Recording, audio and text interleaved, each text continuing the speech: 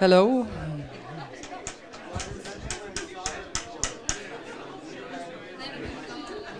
Hello, everyone. Welcome. Welcome in the auditorium at the Rijksakademie. It's a bit full and warm. It will be cooler soon, I understood. Welcome at the second edition of the public series Stedelijk at Rijksakademie. It's the first time we have a conversation happening tonight by Andy Hope, artist from Andy Hope 1930, artist from Germany, based in Berlin, and John Welchman, art historian and writer. John is professor art history at the University of California, San Diego, and he is advisor at the Rijksakademie. And Andy Hope is our guest for today. John is going to speak about the recent work of Andy Hope, who is at the moment having shows at Hauser and Wirth Gallery in London, and also at the, what was the name, I always forget, the Kessner Gesellschaft in Hanover. And John was writing one of the main essays in the catalogue for this exhibition. So he's an expert. Before we start, I would like to ask you all to turn off your phone, of course. And I also would like to thank Menno and Hendrik of the Stedelijk for the collaboration. And there will be more to follow. John, can I give you the word?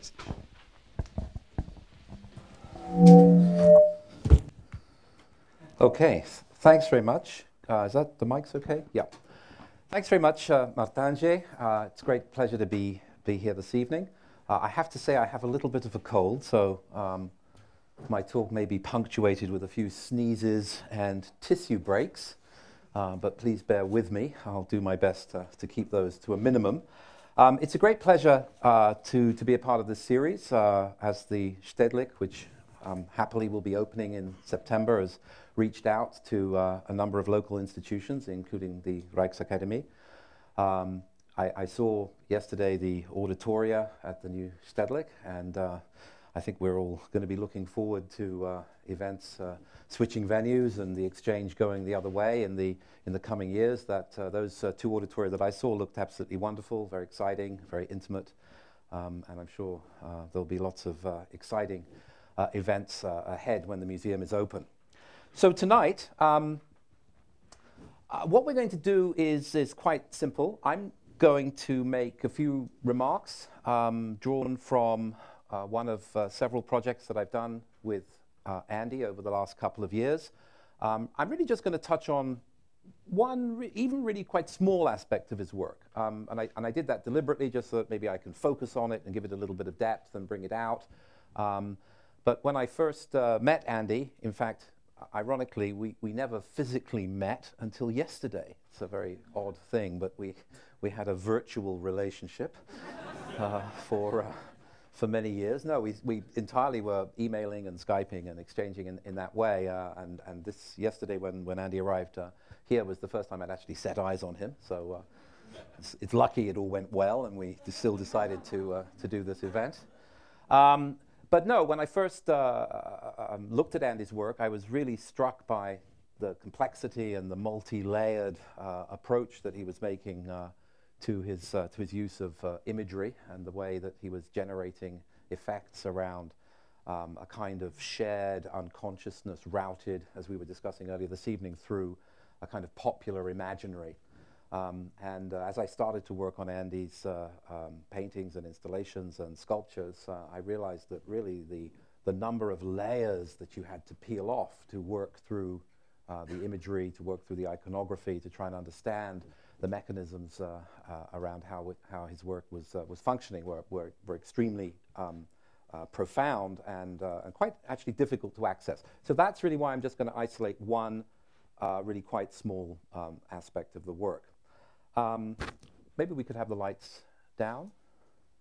I might as well, yeah, because then you can see the image more clearly. I have a light here. Okay.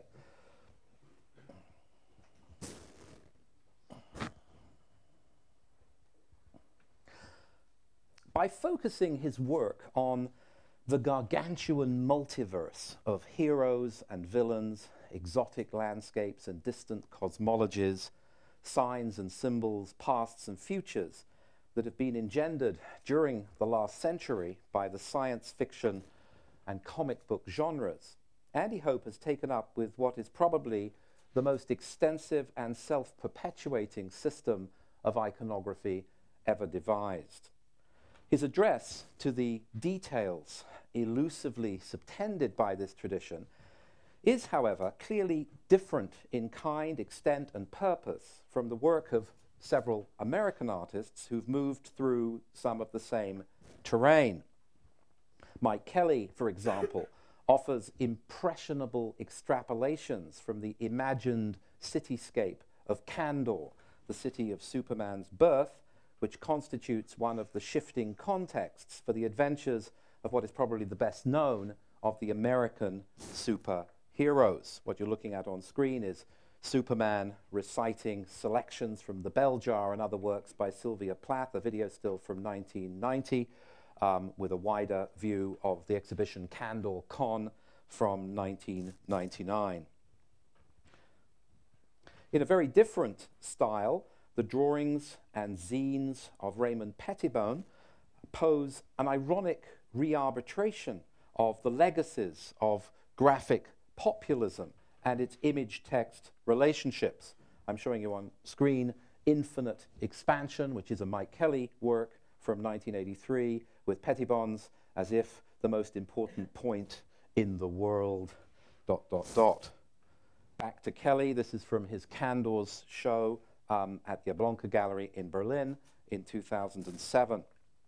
And this is Pettibone's Superman on the left with Hope's Circus City on the right, and a couple of Batmans by Hope and Pettibone, Hope on the left and Pettibone on the right. This is Pettibone's Untitled on the right-hand side, and one of the images with Batman in it, one of the many Batman and Robin pairings that Hope has produced on the left.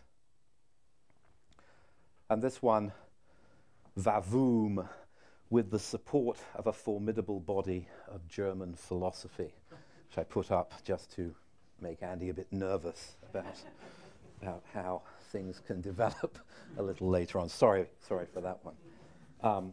And then that's obviously Raymond Pettibone's work on the left, and then a couple of works by Andy that engage with this, extreme pointed rocky landscape with different orders of figure.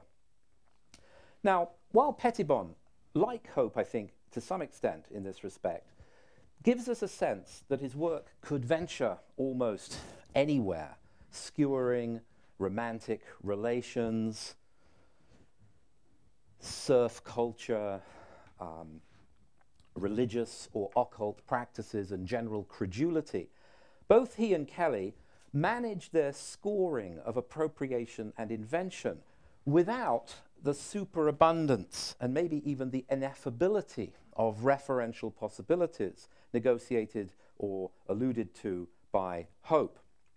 So I want this evening to concentrate just on one mode of reference and allusion, though one I think that's key to Hope's practice and opens out onto a range of other issues. This is the question of language itself, alphabetic and visual. Hope's tendency is to reduce the concision, actionist pragmatism and rhetorical conventions of the linguistic quotient of the comic strip, so that in many of his works the title of the image, usually a single short sentence or phrase, is inscribed at the top or elsewhere of the image. The artist rarely takes up with what emerged as the normative devices for the capture of language in these genres, the speech and thought bubbles that drive the narrative forward in the popular traditions. Where he does, as in Forbidden Worlds, here on the right, with its original, in quotes, on the left, where he does, as in this piece, he alters and reduces what might be regarded as the more dated usages of the early eras. Here, the bubble bearing what is effectively a subtitle for the issue is changed from chilling tales of the eerie unknown in that original to the sparer and more declarative The Unknown in the Hope rendition. Having no special use for the commercial or iterative functions that they somehow generate in addition, he also eliminates the other text that appeared on the original cover, giant 52-page issue, by no less, exploring the supernatural. So one of the most significant of the particular effects that Hope brings to his own language of graphic forms is a signature deployment of calligraphic script. This eventuates in several related idioms. The first is a loose, often irregular, cursive style in which he signs and dates the authorship of the majority of his works, Andy Hope, 1930, a name that he's now adopted as his own.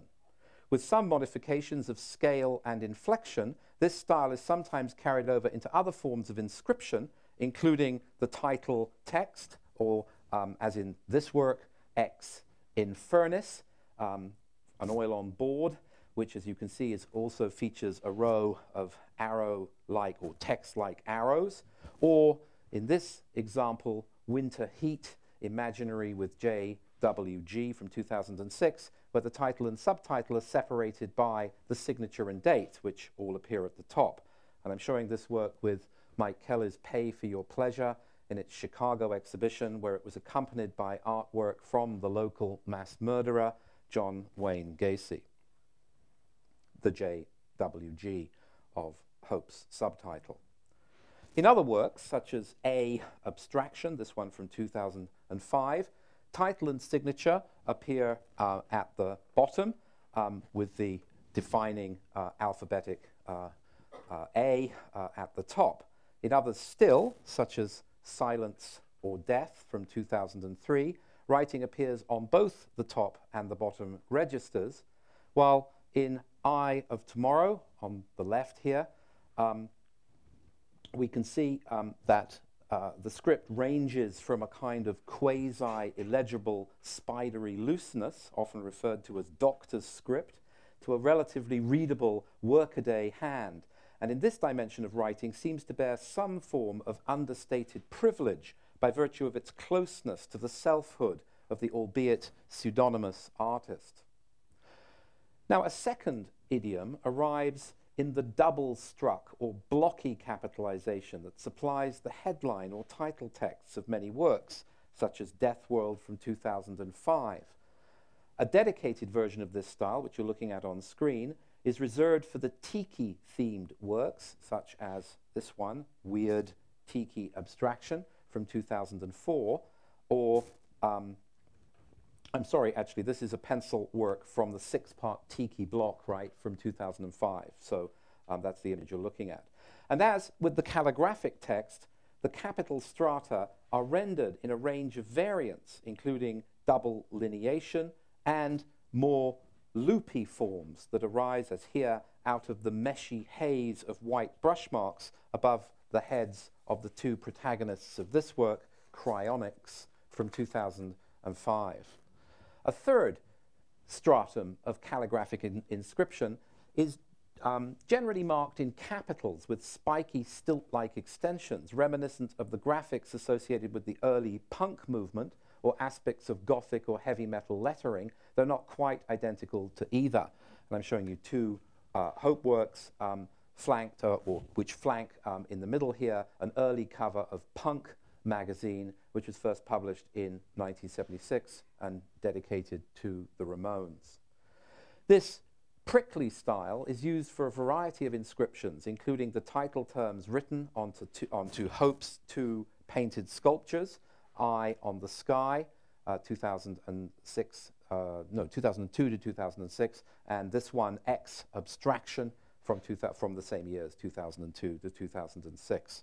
And I really don't have a lot of time to go into the detail, but these are all moments, actually some very early works. These are works from 1977 to 78, the Mike Kelly words themselves, and the loose doodle in which the text and the self-naming has degenerated, and then the the sort of heavy Gothic evil lettering on the right-hand screen comes from the Project Australiana from 1984 with one of the acrylic paintings in the middle, just to give you a sense of the variety of calligraphic and lettering styles that Mike also took on.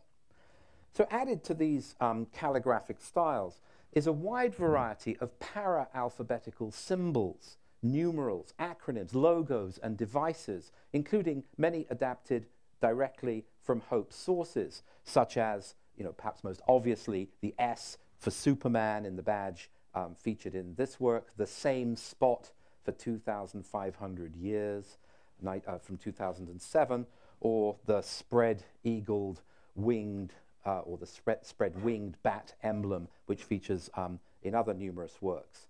Some of these additions relate to the artist's own initials, A.H., as here. Some are the product of immediate associations that arise during the compositional process, and this is a case in point. This image, The Life of A.H. from 2005, which is inscribed with what the artist describes as a strange E whose origin and signification he cannot account for. Well, we'll see if he remembers in a minute about that. While others bear, I think, more considered but still often cryptic meanings, as in this image, 4, 2006, with the number 4 inscribed on a blue bat-like motif underneath a green head with yellowish eyes, which refers to Jack Kirby's The Fantastic Four, with the original blue of their suits transferred, if you like, psychochromatically over to the bat. Several works are marked with the talismanic numerological futurism encoded in the date 4419, which inverts the tragic high point of the Second World War, 1944. The date also suggests an extension forward in time by the same span of years that separates us from Socrates and the dawn of Western civilization, which Hope addresses in his 2008 exhibition, City of Socrates, at the Baudak Gallery in Berlin in that year. Now, Hope's symbols arrive with a special intensity around the year 2000, I think, when he began to sign his works using a range of inscribed formulae, letters, and emblems, including dead Jesus, Nova, Dreamer, Psychic, Alchemy, Yilla, and V, the letter V, as in this work, V People, from 2007, if I remember correctly. The wall-size piece, Demon Nova Dreamer from 2004, presents a special case as it's marked with a variety of signatures, and in fact, I think constitutes a commentary on the assemblage and overlap of these designations. Now, some of Hope's signatures and titles recall usages by figures from the historical avant-garde, and that would most obviously, I think, refer to Giacomo Balla, who signed himself Futur Balla from around 1913, and I've put one of those early pieces of Balla on the right. It's Vortex from 1914, an oil on paper, along with Hope's Futur from 2005. Others open up wider frames of reference, such as the V, which is proffered in part as a homage to Thomas Pynchon's debut novel of the same title, V, published in 1963. Hope clearly shares with Pynchon, I think, a capacity to layer profligate imaginative projections over a polyvalent infrastructure studded with historical and popular cultural references. In both instances, what is speculative or dreamlike, writerly or pictorial, is never defeated by the negative sublimes of gratuitous overabundance or self-conscious obscurity. And you're actually looking at a work that doesn't directly relate to that. I've just put up a couple of works that relate this graphic inscription tendency back to futurism. So the Balla work on the left, a kind of sound poem with Star Kings from 2005 on the right. So one of the most iterated of Hope's symbols is the artist's emblematic after signature mark, using what is termed in heraldry a crosslet, or cross with the ends of each arms in turn crossed. On screen here is one of the parts, a part of a group of 20 works on paper collectively titled This Island Earth from 2006. The distortions, recalibrations, and juxtapositions of these symbols produce an immensely complex referential field, which allows individual pieces to be associated with others bearing variants of the same device in a never-ending matrix of semantic clusters. This formatting of association resembles the interconnected embeddedness and symbolic exfoliation of the comics universe itself. To take this example a little further, maybe, the crosslet signature, composed of 4 Latin crosses arranged at right angles to each other with their tops pointing north, south, east, and west, has long been held to signify the missionary outreach of the Christian Church, hence its alternative designation as the Mission Cross. Hope appears, therefore, to have taken up with his own ironic deployment of evangelical dispersion, even though several pieces also bear the anti but also descriptive Christian logo of a skull surmounting the dead Jesus, or the motto, Dead Jesus. Now, Hope subjects this heritage to a new kind of spectrum analysis, literally in one of the 23 works taken from his 2004 sketchbook, inscribed "The Sun is Shining, the Rainbow Man." What results is an artistic compendium that functions like an engorged alternative apocrypha, in which Christian symbolism occupies just a fraction of its symbolic energy, as its signs and symbols are intermeshed with the allegorical adventures of Mesozoic megafauna, solar cosmologies, facets of Greek civilization, multiple genres and characters from science fiction and fantasy, historical events in the mid and later 20th century, and a myriad other, quote, strange, amazing, weird, unusual, or unexpected tales, each with its own elaborate pantheon of potentates, superheroes, criminals, and monsters, and each set out in an intricate iconographic topography. Hope creates, if you like, a dissident parallel universe that embraces the galactic reach of science fiction and comic book cosmologies, but musters its response in another dimension. Hope's regimen of distinctive, recurrent, handwritten linguistic marks and symbolic notations answers quite directly to the signature styles of the comics universe in its golden and silver ages. Here, too, all text was written in by hand. Rather than employing typographic or font-based models, comic book lettrists in general based their inscriptive technique on the studied neutrality of mechanical drawing. It was not until around 1990, shortly after the dawn of the mass computer age, that comics began to use regularized typography of any kind, interestingly enough. What Hope rejects in the linguistic and graphic traditions of the comic strip is, of course, as important as what he appropriates and reformats.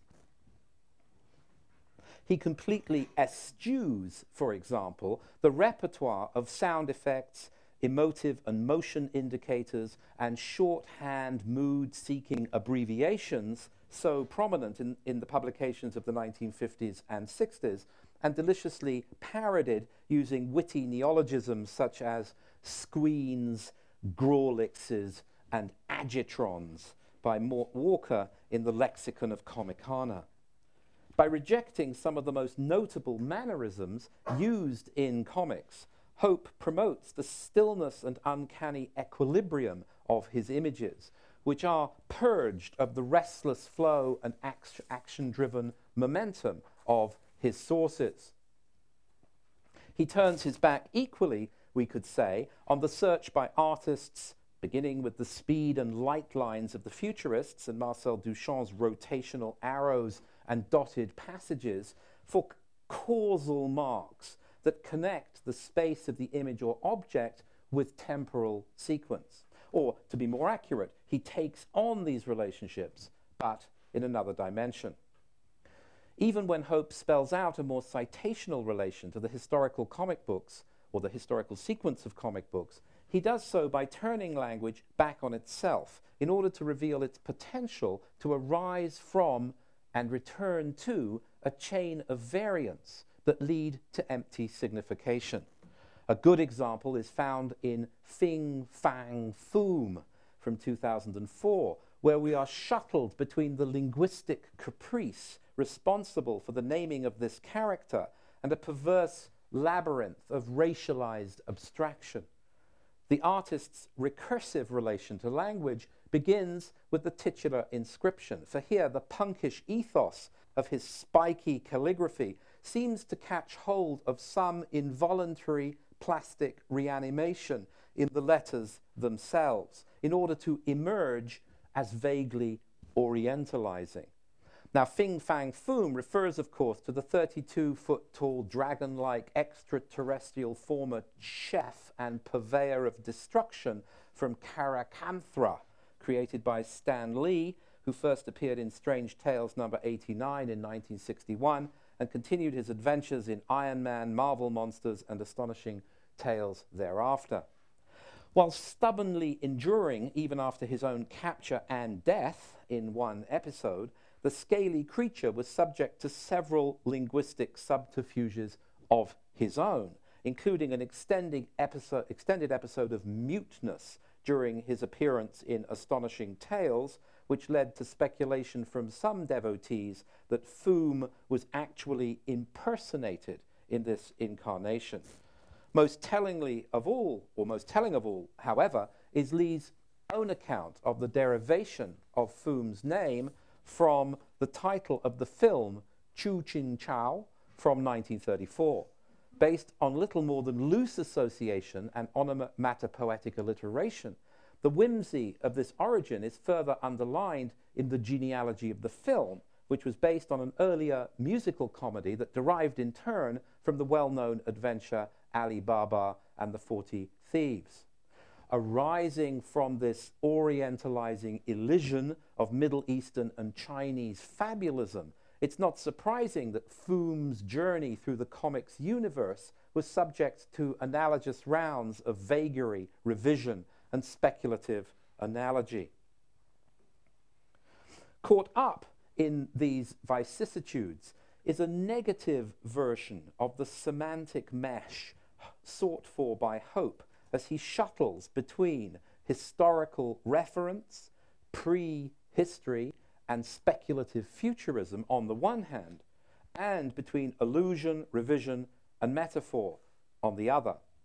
Foom's shifts between alien and human, dragon and navigator, silence and loquaciousness, violent avenger and soporific captive, and his weave in and out of both human and alien history and the pantheon of comic books, heroes and villains, offer another set of counter-rationalist axioms for the deliberation on fate and destiny, space and time, war and peace, which is also taken on by Hope.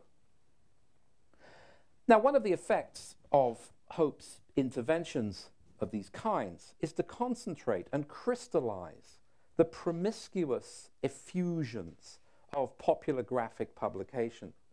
He arrogates to himself, for example, each of the professional tasks that organized and defined comics books production in its heyday in the 1950s and 60s, taking on and overlaying the roles of the artist or penciler, writist, letterist, colorist, or inker, editor, and publisher.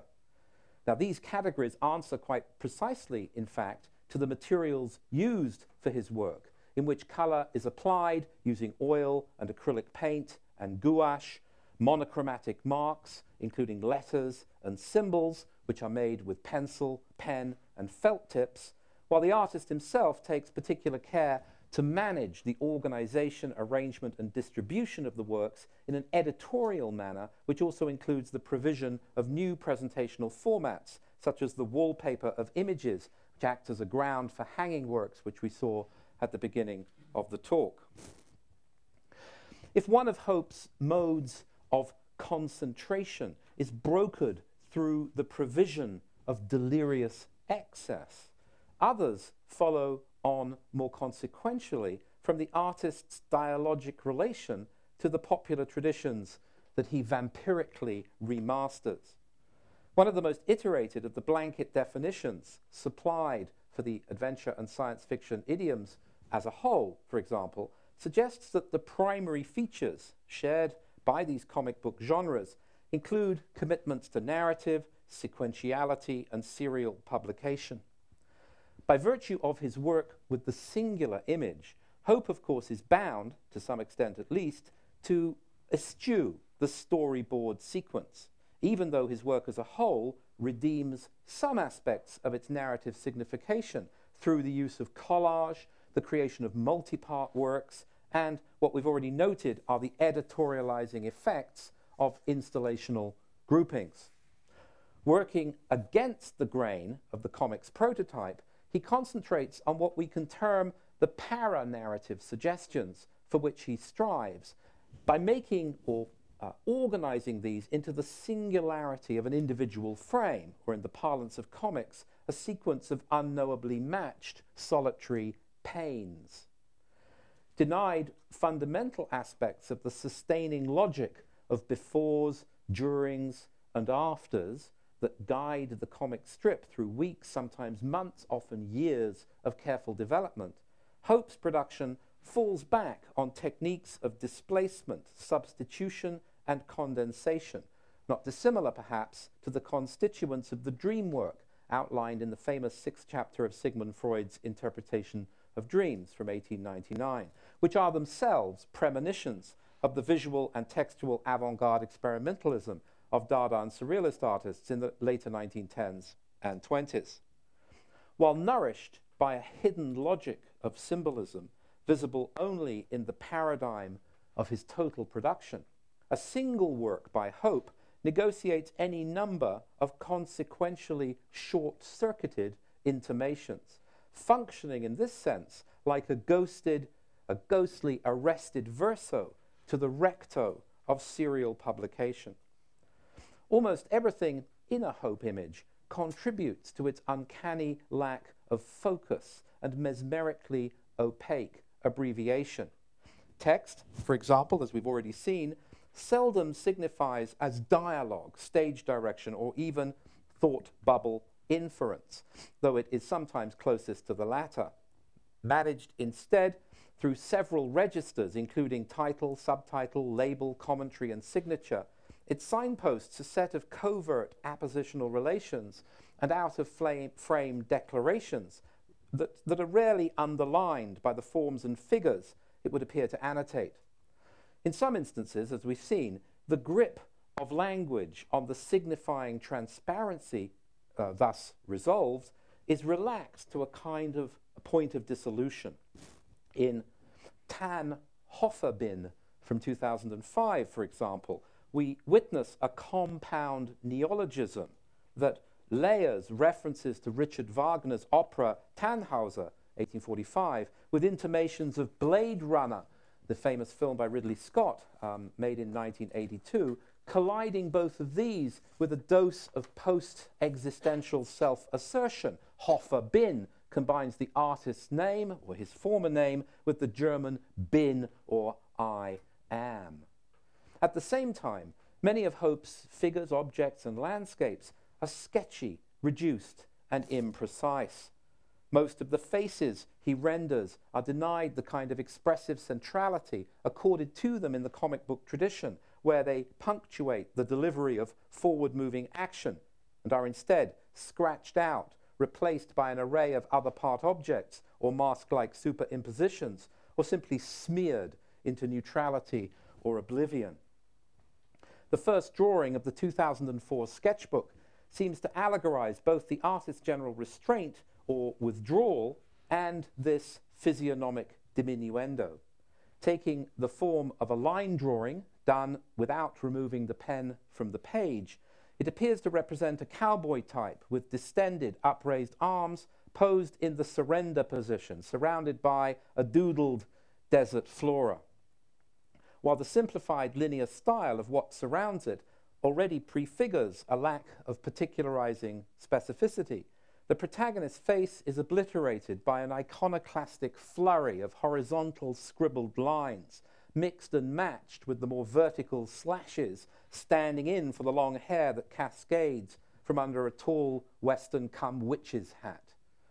Underneath this scene, the artist has written 3 lines of text gathered into a single proclamation by a set of fancifully curled brackets which converge on the word stay, followed by Hope's standard signature, Andy Hope 1930. Already in itself a remarkably polyvalent signifier with its connotations of steadying, stopping and supporting, the unstable governance of this image by various stays is underlined in the triple inscription, which you can read at the bottom, hopefully. Stay behind this lines. Stay behind writing. Stay behind yourself. This is a Hope haiku form manifesto of prescient constraint, a willful admonition addressed to self, viewer and image, counseling all to maintain their positions behind 3 privileged points of origin, behind lines, which in this connection means the marks that make up the image, but also perhaps battle lines, song lines and border lines, behind writing, another way of making lines, but here withholding meaning or inside or before the commitment to alphabetic form, and thirdly, behind the constitutional selfhood of the viewer or reader, artist or addressee. Instead then of Hope's work conjuring up readings staged between the lines, as we might be led to expect by virtue of its cascade of elusive suggestions, we are party to a generalized behindness or withholding that takes its place in the lineage of modern systems of constraining, from Marcel Duchamp's standard stoppages to the dawn of non-iconic abstractions to minimalist reductionism and Matthew Barney's serial drawing restraints. Now finally, Hope's relentless capacity for abbreviation comes at us, I think, from other directions, including those generated with his media and materials. Many works feature intense doses of dislocating formal surplus, willfully supplied by the artist to pictorial surfaces, which they often dominate. Ragged swathes of sketchy color, blurry patches of monochrome infill, outcrops of hatching or edging, and doodle-like repetitions. Allied to the regimen of childlike simplifications and disarming standardizations that Hope applies to mountains, houses, landscapes, and space itself, the primary effect of this intemperate matrix of marks is to act as a formalized cloud of unknowing, the sum of whose parts often adds up to nothing less than an overall indecipherability. The implications of this undercoding sometimes find their way back into language, the delivery of the viewer into the fallacy of superficial appearances, coupled with an ongoing referential retreat, is announced quite directly in this work, Silence or Death, from 2003, and underlined again in a work from Block Too Bad from 2005, whose inscribed text equivocates between an interrogation questing for truth and the everlasting loss of sight. Ask for your true voice, forever blind. This final gesture of restraint takes us to the heart of Hope's project and the dialogues with history, truth, and impossibility on which it's based, reliant on neither the privileged veracities of selfhood nor on vainglorious social promises of knowledge and vision. Hope navigates between allegory and fiction, silence and language, symbol and emblem, fate and randomness, in order to suggest the tragic but ultimately enlightening interdependence of past and future on a phantom plane in which imagination somehow meets responsibility. Thanks.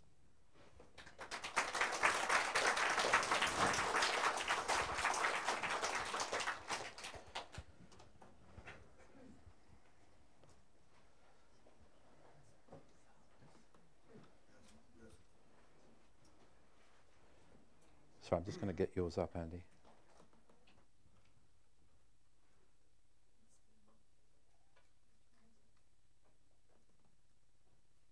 that one right?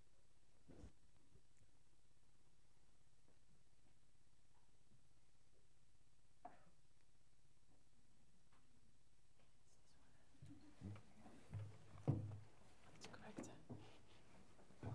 Yes. Yeah.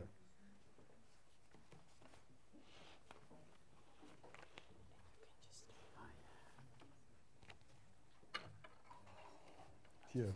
Yep. Okay.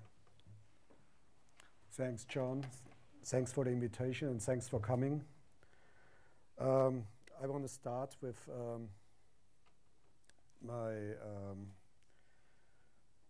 little bit about my name, or about this, the genesis of Andy Hope 1930.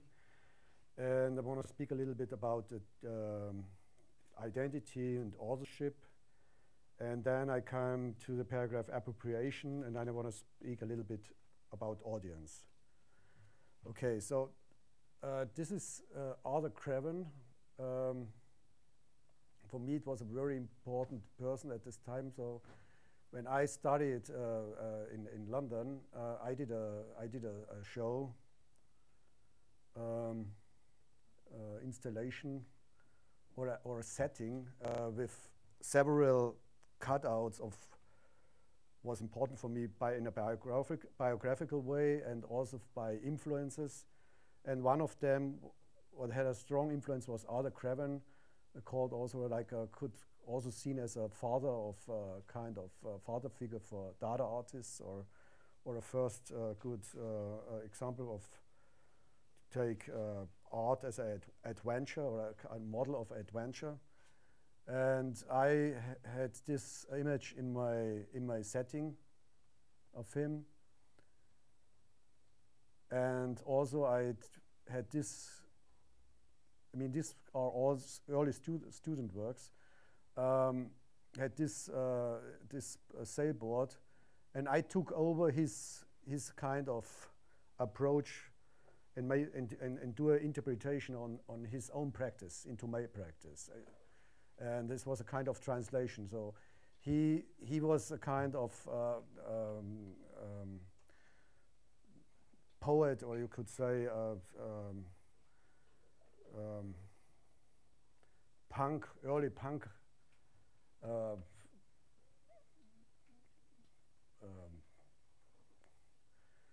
And what he for me means is like, for me it becomes a kind of model, or a kind of figure. And when he's doing different practices, like he publishing newspapers, he did poems, and also he started a short career as a boxer, and called him kind of boxer poet. And he did also he disappeared he was a deserter, and he goes to America and want to move to South America, and he disappeared in a sailboat. And I did an installation of myself in a sailboat as Andy Hope, you know. Also, this is a kind of biographical thing where I grew up in Germany. Also, this you could see as what kind of this is Art Rimbaud. I took this image as a kind of reference for me to change identity. And this is a drawing. I call myself Andy Hope, the most colorful superhero of all. So these are all settings was in the show, you know, that what is here. And also there was some. I was obsessed at this time with Rodchenko and also with the constructivist stuff at the same time. And I saw the first time this kind of work. It's called Stairway by Alexander Rodchenko. It does this 1930, and I saw the first time 1930 as a number, you know. Just forgot something to go back to this point. Sorry. It's not visible, but this is on the drawing stands Dorian Hope. And Dorian Hope was the synonym of Arthur Craven. He wrote his essays and texts and poems under this synonym, Dorian Hope. And I used that to myself as a synonym, and I did a kind of a setting that me as Dorian Hope. So I called this time the whole installation was called Dorian Hope, and it was a kind of a fantasy biography, you know. And also this stuff was in all these projects of modernism. Also this work was in the show. And for me,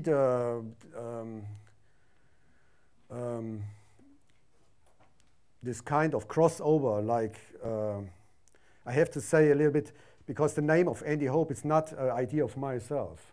So I'm not Andy Hope, but I call myself Andy Hope. But the idea of Andy Hope comes from outside, from my student colleagues. So because they called me then later Andy Hope. So this is a kind of strange accident, because my name Andreas Hofer is kind of, when you translate this to American, it's exactly this Andy, Andreas, and Hope Hofer.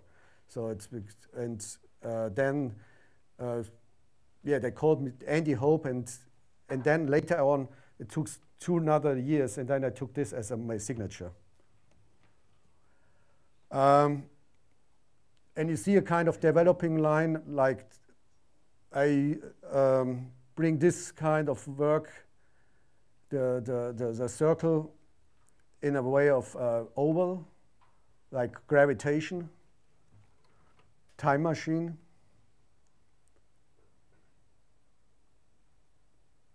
This is a work what I did 2012. It's after this one. It's a variation of 4 different pieces.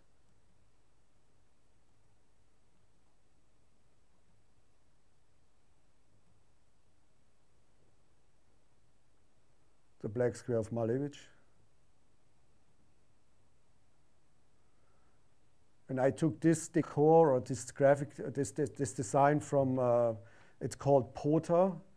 It is Planet of the Apes, and this is a kind of decor what they used in the setting as well. So, and I find this reference, and I bring this reference in relation to the constructivism of Malevich and Rodchenko. This is a medley. As I repaint this painting 10 years later. It's this. I come later back to this idea of the medleys. This is a Rodchenko work. And I appropriate this work into my concepts. And the surrounding is adaptation from Sophie Tauber-Arp. And I just cut out this kind of doubles and make it in this combination and bring it in a kind of frame around the Rodchenko. And you see also this kind of distortion, it comes from the projection. So it kind of, this one is more rigid in the way that in compared to this, it comes this kind of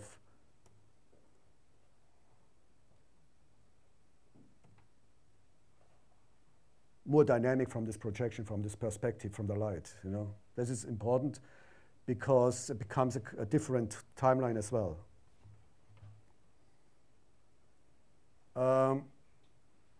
This is called American abstraction. And also here comes up the first time the idea to confront or to conflicting signs of constructivism to American pop culture. This called Project Survival is from a recent show at House on the Weird. And you see already on the right side, this is the original. And I did a kind of invention in, or a kind of marks into this work already, and right on Black Hole Nightmare Hippie Cowboy. It's from 1998, and I repeat this work. And the black hole has become this kind of sun, or it becomes this kind of positive energy. And it's a kind of banner or a kind of headline for the whole show at House on the Weird, in repeating my own or appropriating my own work again, you know. This is another, Robin Dostoevsky series, another example for identity play.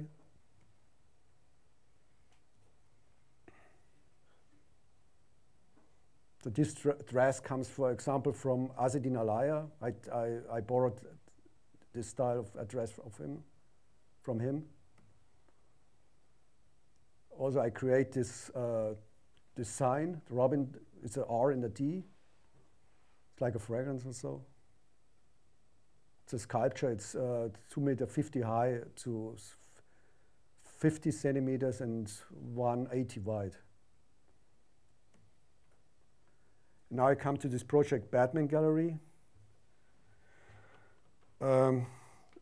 Originally appears the Batman Gallery in the 60s, 1960, and you see this in the Bruce Corner was shown there.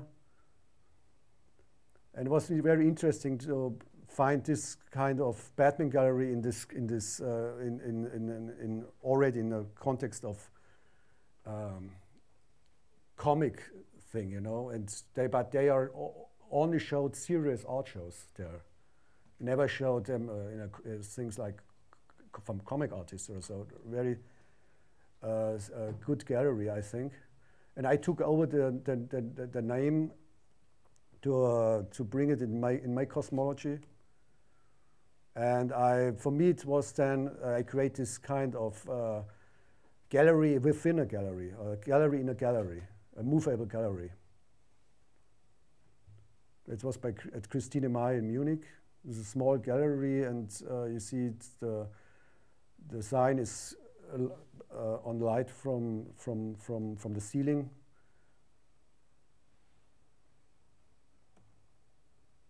Here in the Goetz collection in Munich.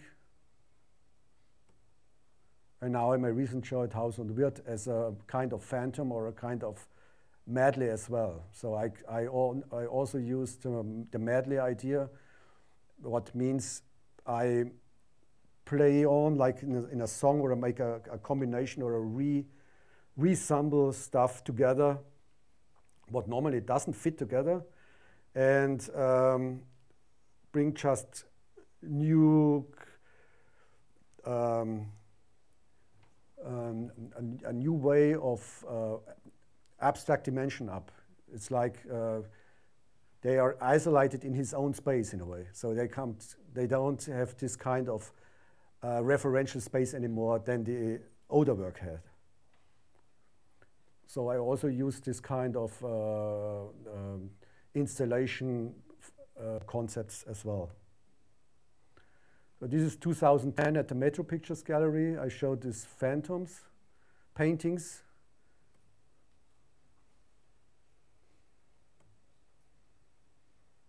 These are all paintings, very subtle, only traces on it from, I did this painting from an index, from a publication of mine called Phantom Gallery. It's first shown in 2007 in Zurich and Los Angeles in the Sunset Boulevard. And this is my flat in Munich, my first flat. I shared this with a landlady, and we lived 10 years together. And she was really messy. She has a very messy style flat. And I cut out this image, and I reproduced it on a digital print. And you see the handle, the door handle. So it's become a kind of transparent door.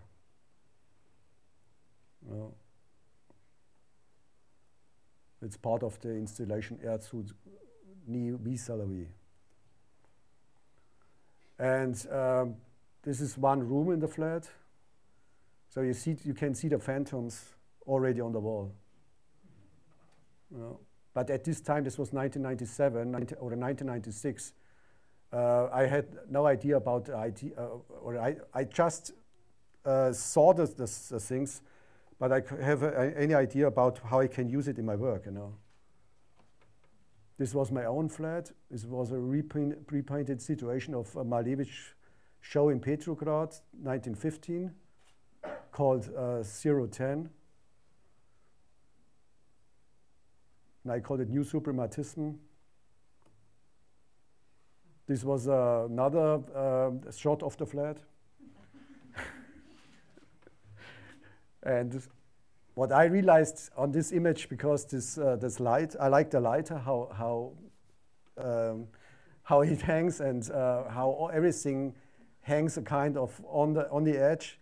But what I really like on the image is the letter R. And I remember, because I really like Paul Klee, and I remember this painting of him here, the Villa R, it's a very famous painting.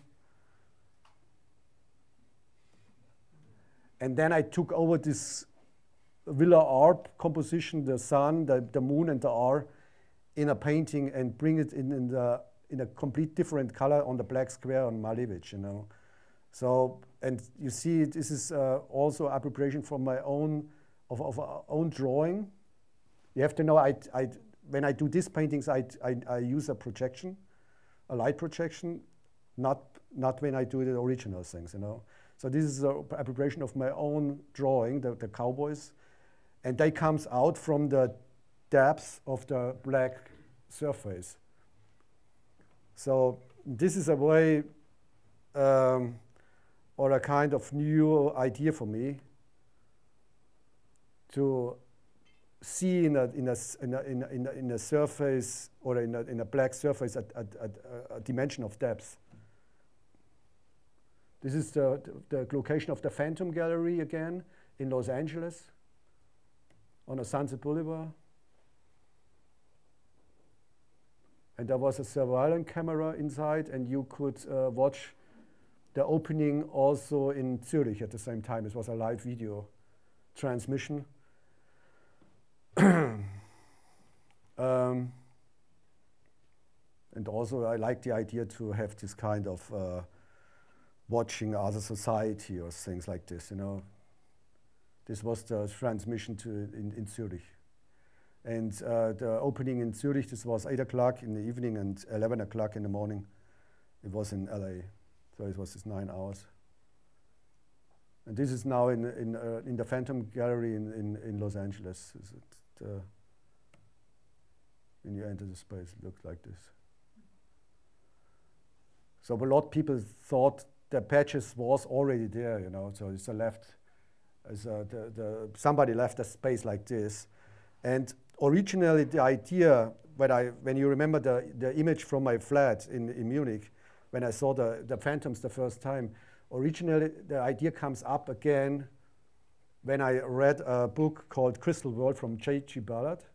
This author is a very important author in the 20th century, especially for science fiction, but he also wrote Crash or Empire of the Sun. Steven Spielberg did a movie on them. And there is a scene in it, and a woman says to Sanders, it's the guy, he's in a novel, it's they was in a house and they are walking around in an empty house, and she said, it's really, really scary. It's like we're walking around in a phantom gallery. And then I suddenly remember this point and all these things, and I think this was the point when I said, okay, I want to do this project. And it was a quite expensive project. It was the most expensive project what I did until now. Because we have to make from every real thing a mask in wood, and have to do experiments on the distance, how the shapes comes exactly like it is in real, and also the mixture of the color is made in the real stuff. It's like alchemy. It's like tea, tobacco. There's no color inside. It's just natural stuff. What really is in when you use a room over a decade or more, you know, and brings this trace and makes this trace visible from something what is unknown, but brings this kind of abstract dimension and makes this visible and let this trace. This is a sculpture what I did in 2004. It's called Summoning, and it's a talking clock, and it's running. When it runs, it's an optical illusion. The hands goes back a bit, you know, like it looks like it's burning in this. It's an optical illusion. A little bit you can compare this with the thing of Marcel Duchamp's circles. And the tentacles from an octopus and I made in silicone, and we found this in a flea market, or an antique store. And I saw this. It's also an appropriation from a horror comic, where I saw it, and I took it up from a illustration, and I made it then after this illustration. This comes from a movie. I don't know which one. I just found this when I googled time traveling on the internet. Found this image, but I like this. To have this flat screen again and have this depth in time only, you know. I believe this really on this concept. So I don't believe space really exists in a way, you know. Only the space exists in time.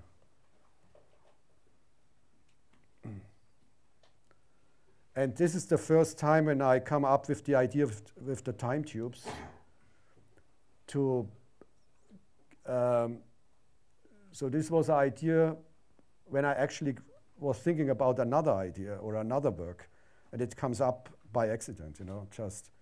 And then I saw these things and I liked it from the beginning on, because it was completely, I was completely into this depth of the surface, of the flat surface of the right, or like Malevich or like the constructivist did, you know. This was the early first one in my studio, with still made in cardboard. And these are the final ones, made in MDF. And found frames, or like flea market frames. Each has this individual character, and each has this kind of physiognomy, you say, yeah? Physiognomy. And a kind of, that comes up this idea of a being or something, you know, like an animal with an abstract face. Also, they look like speaker. So it could be also go in this direction, but it also could take something from this dimension into another dimension. So also they could, you could say these are portals. But in a way, I like them in both ways. So for me, it's more a kind of a portal in works in two different ways, and also you find a lot of references in art history as well, like the invention of perspective by Leonardo, or the invention of the black square of Malevich. But they look really like when you stand in when you stand in front of them, they look really like screens. So a lot of people, when I are just 4 meters or 3 meters away, they still think they are. It's a painted black flat screen on it, and it's much more black than a painted black. Painted black looks like gray. For me, it was always a fascinating thing because I really like Malevich, and also I like Ed Reinhardt a lot. This kind of black, or can absorb everything, every idea. And in this show, in the last show, what I showed the time tubes is I showed also this character called Half a Man. It's interesting because I think Mike Kelly did a show called Half a Man too. But this is in the comic Herbie, and you can find this character. So this is not I don't really invent many things in my work. So most things I found, and also this character I found in a comic, and it's called originally Half a Man. And what I like on this character is this kind of blackness of the tubes, you know, in the body of a human body, to become this kind of dimension. So I'm not showing meat and blood that many artists do. I just show a black, empty, hollow space. And it's infinity deep, you know. You can't see an end or something. No.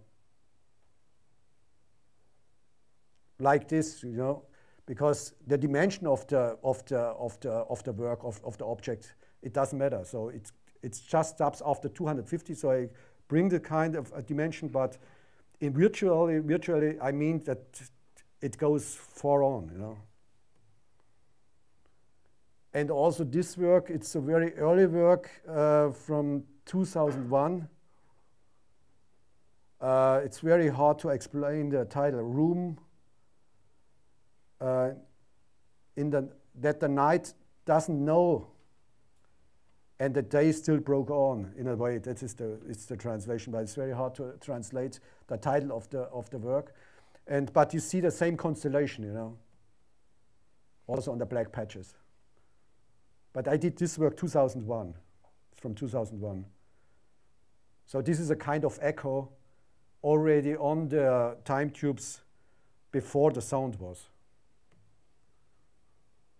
I would say. Also, I took over this kind of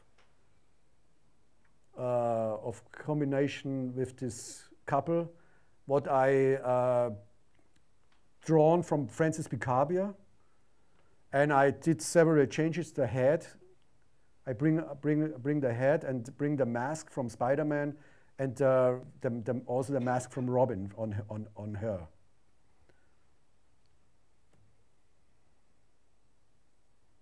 This is the Kästner Gesellschaft in Hanover, and this space is called Espace de Voyage,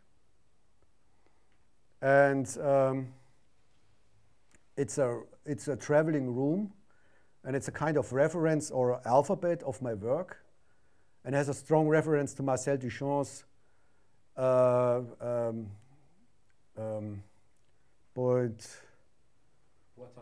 Poet and Valise, yes, sorry.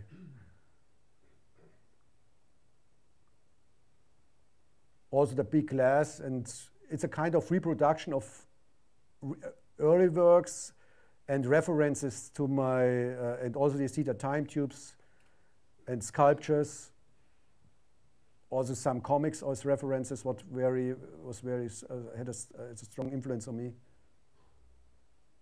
And also these empty frames on the glass and the perspectives. Then I want to show some sources. One of the important sources is Schwitters. It's a very late collage. What he took over some comics and bring also this strange element in it, this white stripe. What is a complete strange element in it?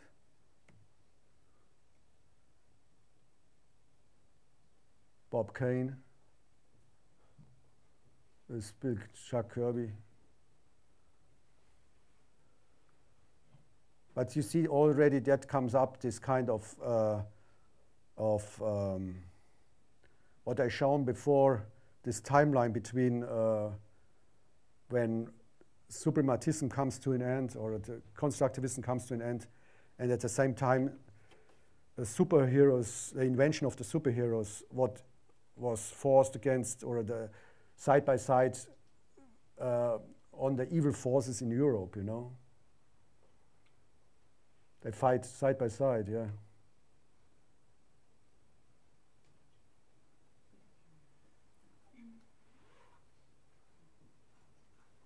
To show Schuster.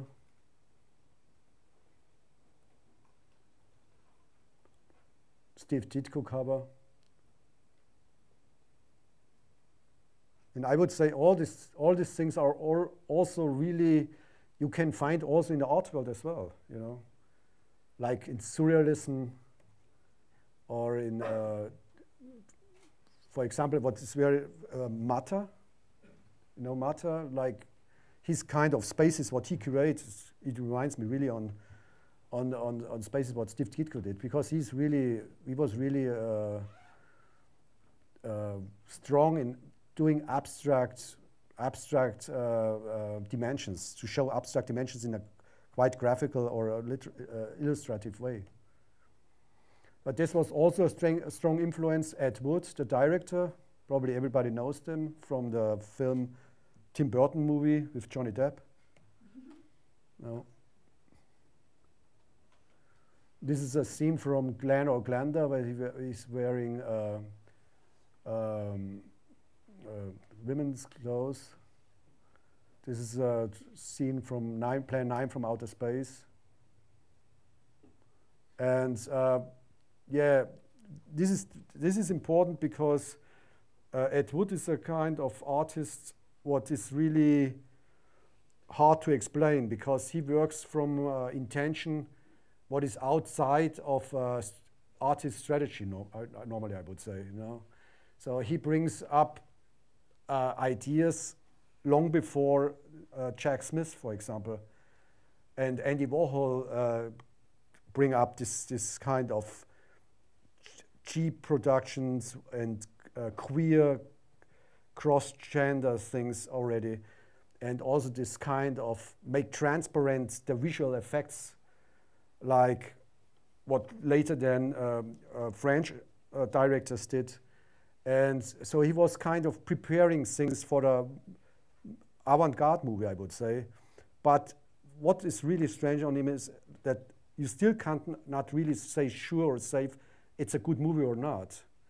And I like to hide my own work in a way in this kind of, I don't know what it is, you can't really decide what is in front of you. So I like to be, the work looks sometimes very naive or childish, or and bring up a kind of long list of theory behind it.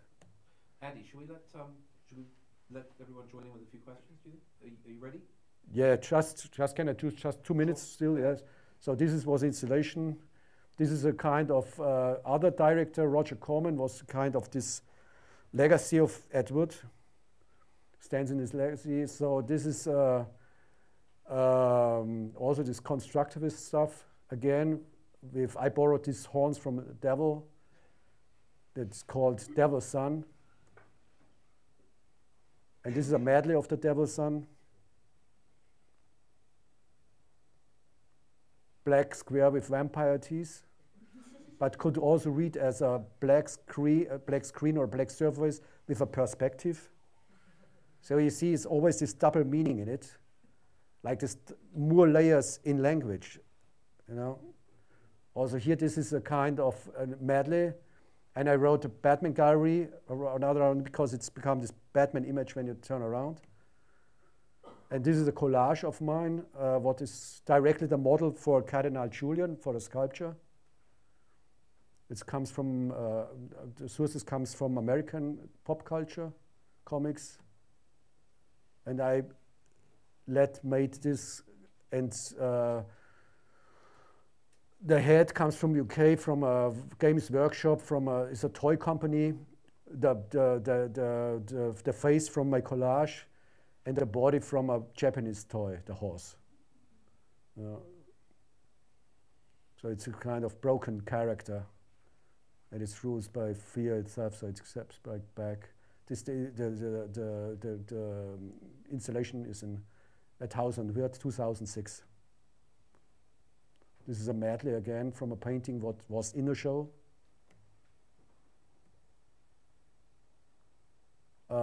These are now we are in the recent show at Haus und Wirth in London. I signed this painting with Francis Picabia, and I took over the superrealism, and abstraction comes from my own painting. So I bring together with this pseudo Gerhard Richter background in a way and play around with this kind of, he's working at the same time abstract, and the same time figurative. On photography. This is the character Rorschach from Welchman. Background comes also from a painting from Francis Picabia. Also this outline comes from Francis Picabia, and I wrote this unknown, like an unknown cloud of unknown, or unknowing. This I took over from, is a crossover between Steve Ditko and an abstract painting of mine, abstract symbols, and it becomes a kind with the frame like a ethno-African or African abstraction or ethno-abstraction. I took this from a cover from Ed Wood, this women from the 50s. And bring also kind of these dots in the frames. It's a repaint painting in the middle of mine. Also the same constellation of dots outside, same decor. Also the surface, it's done in an old way with lacquer.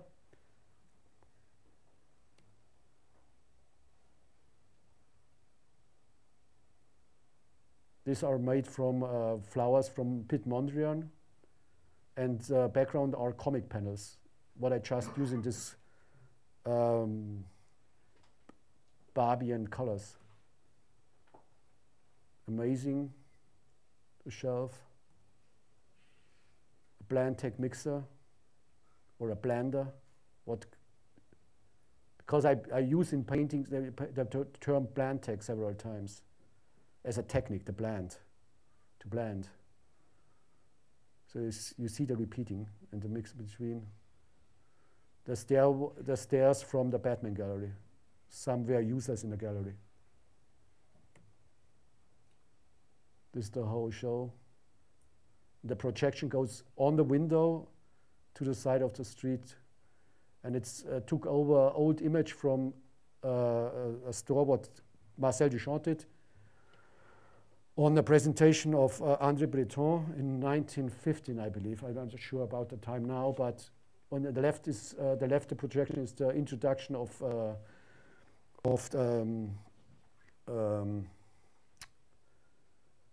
I forgot the name. Twilight Zone, and it's also a reference to this kind of circus of spirals to Duchamp. And it's a projection, yeah.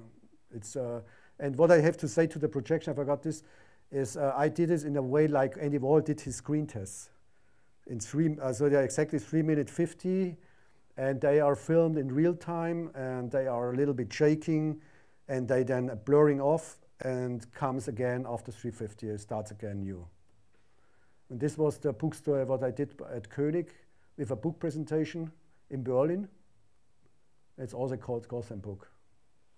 And everything in the window is black and white, like in the original image. This is the original image. That's it.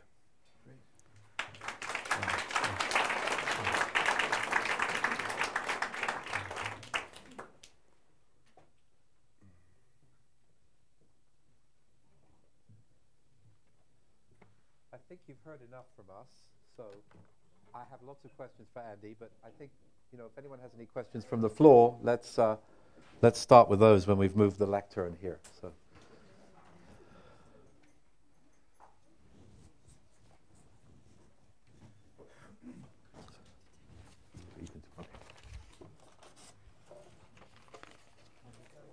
It's so warm. It's hot, isn't it? Yes, I've been sweating like crazy. I lost my mind a bit for heat. I know, it's very hot. Here.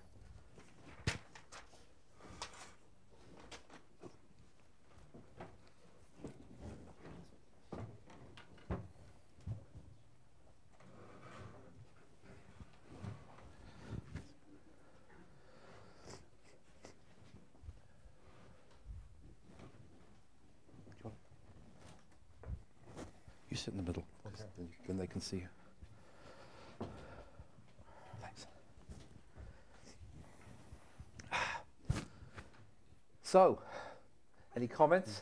I mean, you know, I do apologize. We went on a lot, but you can see we didn't even hardly lay the groundwork out, you know, for getting inside of this extraordinary system, this cosmology that Andy's put together. I mean, I talked happily for half an hour or so and didn't even mention abstraction, right? So luckily we covered a good deal of that in Andy's talk. But yes, Sophie. Hello. Do I need the mic? Is it working? Yeah. Okay. What struck me? I mean, I thought it was very interesting in the way in which you each developed a whole world around the actual works and a whole constellation of references that went in very different directions. But there was one other kind of constellation that really struck me, and I was thinking all the time about a place that symbolizes it is the Ludwig Museum and the hanging, the display of the Ludwig Museum with all of this American art from the 60s. And what struck me is the way in which there's a tradition of German art being very interested in American art, the kind of Americanization of Western Germany in the 60s, 70s, and 80s. There's a big kind of tradition with, Kippenberger, Polka, and so forth. These European artists, German artists who were interested in American popular culture and brought it back into their work. And I was wondering to what extent that heritage and that constellation is something that's important for you or interesting for you, and what John thinks about it as well. So, That's a German question. That's yours. Do you mean a reference to this artist? Well, in a way, do you artists? feel that you're, in the footsteps of somebody like Kippenberger or Polka, or that whole, that whole German version of pop art that developed in the 60s? Yeah. I mean, I recognize. I mean, Polka is, of course, it's a brilliant artist. I mean, I don't have to say something to Polka. He's took over these ideas of Francis Picabia, for example, the transparencies and this idea, and he comes with this social background from the East, and brought this up, and I think he did it in his own way, in a good way, And I was like new and revolutionary in the 60s when he did the early stuff. I think later he becomes a kind of running out world, you know what I mean? And to Kippenberger, I recognized Kippenberger when I was already finished the art school, or in the end of the art school. But then I recognize him very strongly. And I like his work very much. But I don't like his work so much when I was starting art, for example. I was more interested in American art and was not so much in German art. Maybe for me, always a strong influence was Blinke Palermo, for example. I liked him very much, and his ideas of economy, for example, the fabrics what he used instead of to paint the stuff, you know what I mean? What he did on American art, and it was kind of, for me, was always a kind of guide to can do this, you know, because I'm aware about, I'm close to some American artists, and most of my subjects are on American pop culture, but in the end, I'm a European, and I probably can't lose this at all. You know what I mean? So, but I see a chance to could make transparent things from my point of view, what also brings out interesting moments. You know what I mean? Or interesting from this European tradition to reflect this. For example, what I said in the beginning, what I had a little bit problems to come into it is the kind of the genesis of Andy Hope 1930. So, because it was very complicated process. So, because it's the name comes actually like the same way like Blinke Palermo comes to the name Blinke Palermo. Like he was Schwarzkogler, glaube ich, his real name. So, it's hard to understand, hard to imagine that you would say this is a Schwarzkogler painting, you know, from a point of today, yeah? But it's his real name, you know. Or he has two names, Hofferkamp too. Right? I think so. Hofferkamp and Schwarzkogler, because somebody they adapted him, you know what I mean? And so this had a more stronger influence on a way, because I was very into Ed Reinhardt in the beginning of my thing. I was very aware about American abstract expressionism and things, but I also had this kind of strong feeling to go back in time to make this kind of strong references to the heroic field of modernism, like Malevich, Polkli, Kandinsky, or Kurt Schwitters and these people, you know. Also Sophie Tauber-Arp, and Sophie Tauber-Arp was very strong influence also on me, you know. But when you, I mean, let's put the question another way. When you write American abstraction on an image where there are dinosaurs and facetious cowboys, what's going on? I mean, is American abstraction being disabused or caricatured? Is it some art world imperialism? Is it a kind of a joke? Is it? I mean, where is it between the dinosaur and the cowboy?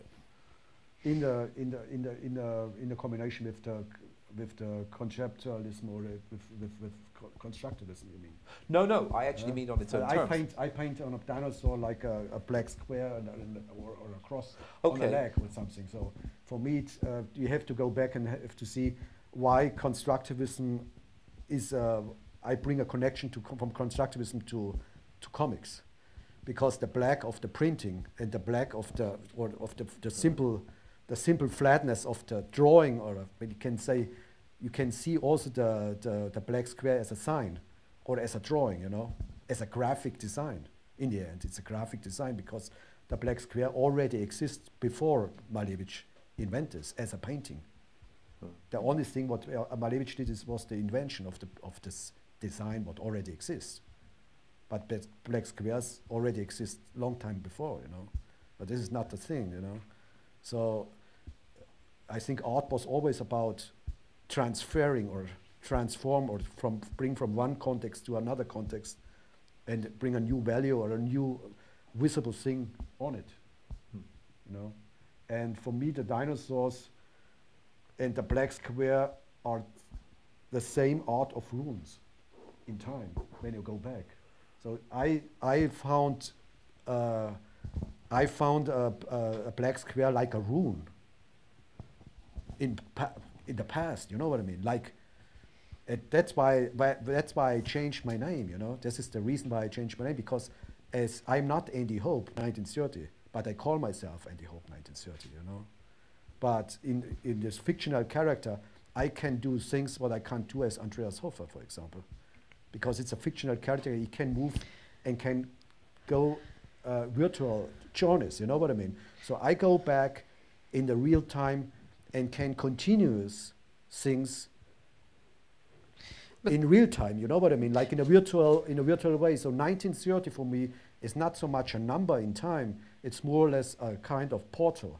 But to go like when you log into a computer with your password and you get into the stream of the internet, you know. But if you do take it in time, 1930, you would have been 20 in 1950, your character Andy Hope, and so experiencing that whole popular culture of Americana of the 50s, the comic books, that's the kind of golden age that you're going back to. I mean, is there a kind of choice? Does your interest in American popular culture focus on that era, or does it go beyond it? Does it go to contemporary popular culture, for example? Of course, yes. There's no limit in this way, you know. But I think it's not an accident that the whole modernism breaks down and erased by this thing what happened in Europe. This is really bad thing, and the superheroes is in the same time the rise of the superheroes in America. What I said, and they fight against the evil forces in Europe. Or they let, you know, and they was a kind of. I play around with this vocabulary, you know. I make experiments with them, you know.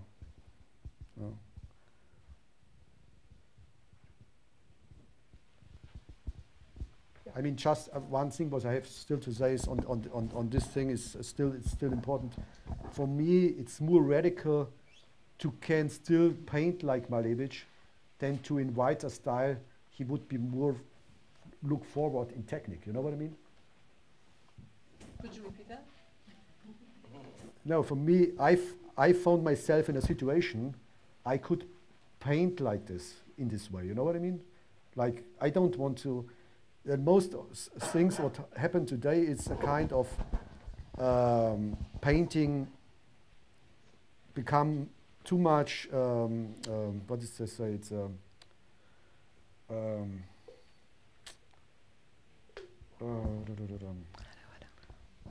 Greco. What did you say to El Greco when he was mannerismus? Okay. Yes, it becomes. You can say mannerismus in a good way, like El Greco did, is in a good way. But today, painting is in a hardcore crisis. But it already ends a long time ago. You know what I mean? But painting today, you have to be aware you can't paint anymore. But when you do a painting, you have to aware all these aspects. What could mean painting today? I'm very sure about this, you know. So, but I paint by for myself in a situation where I create my own context that allows me to paint like this. But normally it's not allowed. You know what I mean? So maybe my question ties in a little bit. First, one small question: the work that you showed, the stay behind lines, and was this an appropriated work, or was this your character? Was my character. This one was not appropriated. Yeah. I'm curious in the appropriation. I wonder does it appear more in your work after you became Andy Hope, or were you always appropriating from the minute you were interested in art? I mean, I'm interested in the psychology of appropriation. I find it from your presentation that it seems a bit comforting to have the context that you've created. And yes. I'm wondering, is it about that psychological? Is it about the comfort? Or is it sort of, are you comfortable in that world when you're making the paintings in this way? I feel comfortable, is it? Yeah. Okay. Now I select images what I could not really relate to something. You know what I mean? Like they have just a kind of unbestimmt. What is? Sorry for this unbestimmt. It's like not where you can locate. Yeah. The thing in a way. Inchoate. Yes, like this, you know.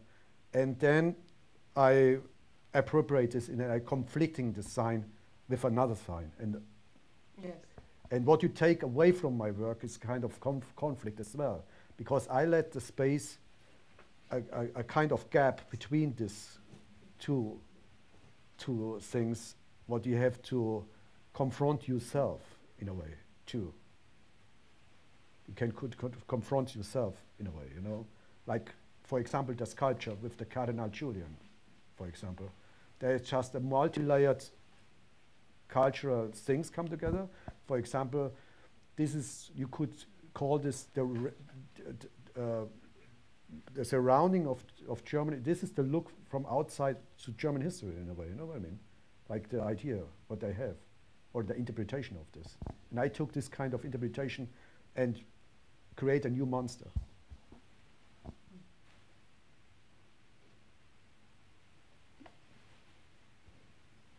But it's a broken character, you know. You saw this in a way like it's not. There stands not in a heroic way there, you know, anymore. It's like it's ruled by fear and it's ruled by this. I don't know how good the images was, but they have this kind of stone skin, and something breaks or it's closing. So it's quite in the middle, and you have to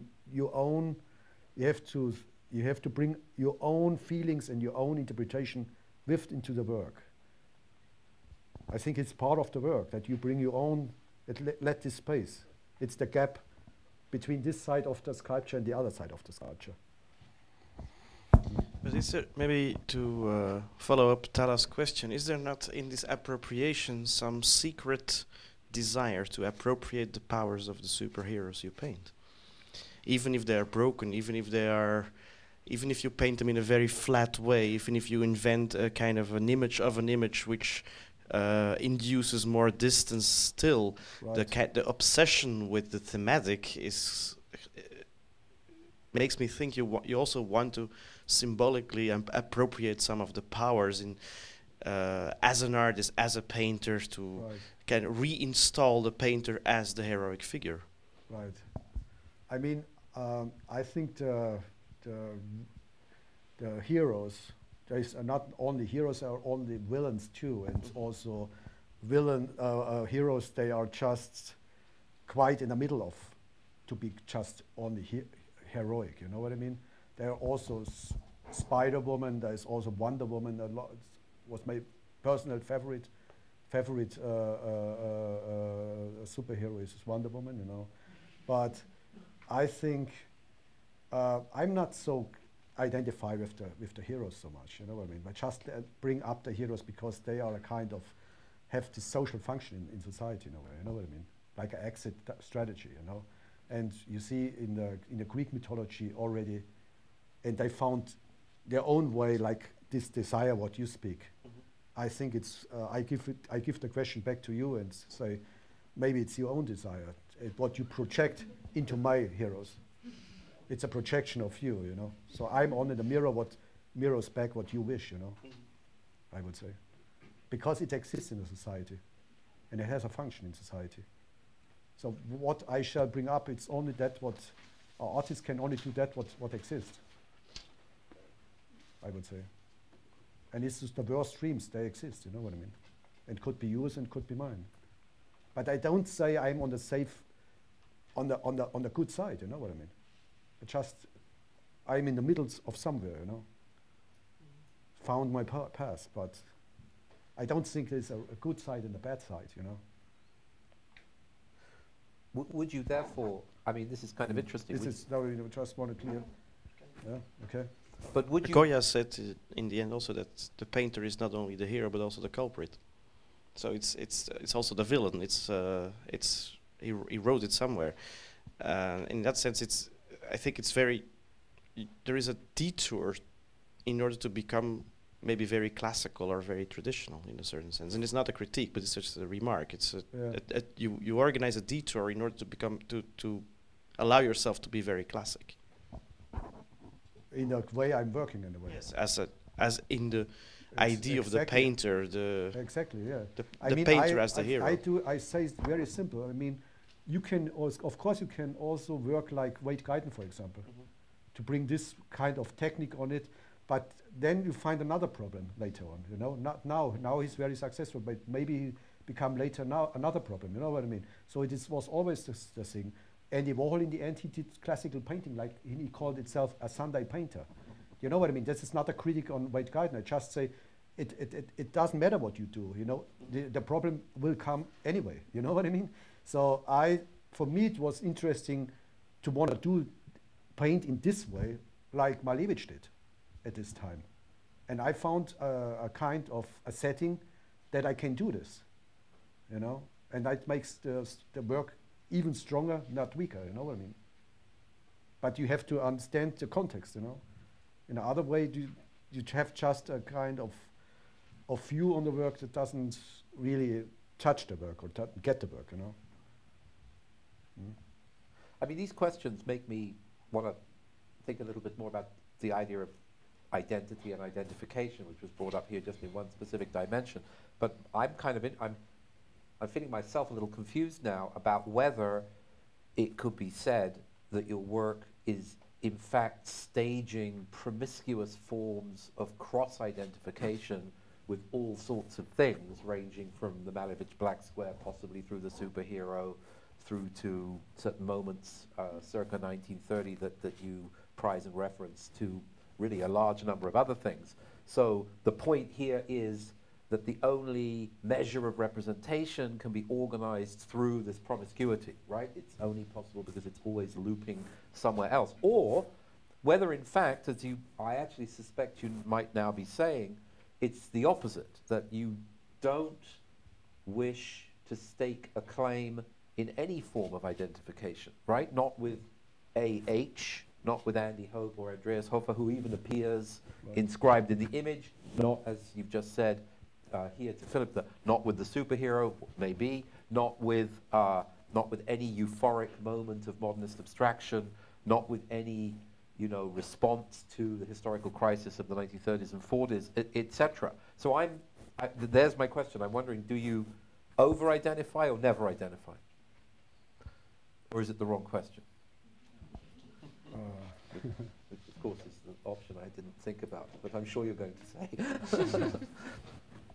But you see what I'm saying? Because there's lots of identification, right? There's lots of eager appropriation, lots of reference piled on reference. I mean, I talked about it in my talk, you talked in a very different way in your talk. But then in the end, is there really any left? I mean, is it about the loss of the possibility of identification, but the need for representation to go on? Maybe, yeah. Maybe it is. Is that optimistic or pessimistic? I mean, but I wouldn't get back to Andreas Hofer anymore. You know what I mean? So this is just the thing. What is really clear. But when I worked with as Andreas Hofer, I've found it in a way hard to get this kind of theory, to can travel by as a fictional character to this place, and can take over there and be there. So it's much easier to speak about Andy Hope to speak about myself, you know what I mean? So this is a kind of third person relationship. Yeah. Right. Yeah, I mean, I suppose, you could say that the stakes of your work is therefore about representation not having any stakes, right? Not having any possibility to arbitrate something, but still being necessary. Arbitrary? To organize or arrange something. I mean, the question seems to be circling back. I mean, several questions seem to be circling back to, to this question of what, I guess, just to put it very simply, what you might be said to put your faith in. To put my faith in? Yeah, because you seem like an artist who puts his faith in something, in a way, Yes. It strikes me. Yes. But then, when I ask myself that question, I realize I'm actually not very sure what you do put your faith in. And that, maybe it is a sort of disquisition about that impossibility in some way. Maybe it is, yeah. Any other thoughts or questions before we... Maybe just one, or, quickies. Little questions. I'm not sure about it. I understand. It's hard. It's a hard question. I'll talk afterwards. I'm not sure about it. I understand the question completely. Yeah. I'll rephrase it afterwards. Sorry? I'll speak it again. Okay. I mean, first time I saw your work was 2007, this Jason Rhodes tribute. Okay. And it was this epic crusade. And I was like, what is this work, 1930? That's, you know what, and then I found out, of course, that's not real. And I was like, what a dirty trick. You know, this alter ego thing. And then, of course, I mean, people always use alter egos, like Ray Pettibon's name. That's not his real name, you know. But now we've come to this other side. You have Josh Smith, you know, and he's not hiding, or he's not going behind an alter ego. He's just writing his name. I mean, he draws fish and his name, you know, really big. I just find this as a kind of punctuation about this identity thing, where he's just going straight forward, like, that's me. Versus, I mean, you're using it in a totally different way, maybe, but... I mean, I'm not sure about, I understand John really, but I would like to say is Andy Hope could be also used as a label as well. It is a kind of answer. So for me, Andy Hope, why I go in the end to Andy Hope, or why I decided, was also a strong decision and a risky decision to work 10 years with a lot of publication with Andreas Sofer, and then bring 2010 publications with Andy Hope. This is also a kind of risky thing, you know. But in the end, I would say Andy Hope could be seen as a project. So both become branding. And you could become Andy Hope as well when you become a part of the family.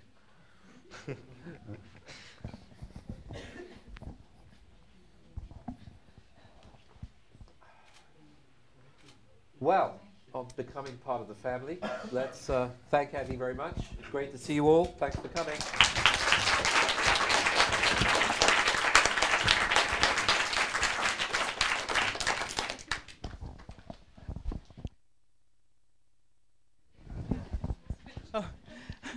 Thanks, John, very much. Thanks, Andy. We can continue conversations with a drink downstairs in the canteen. So all the way down, follow the signs. Yeah.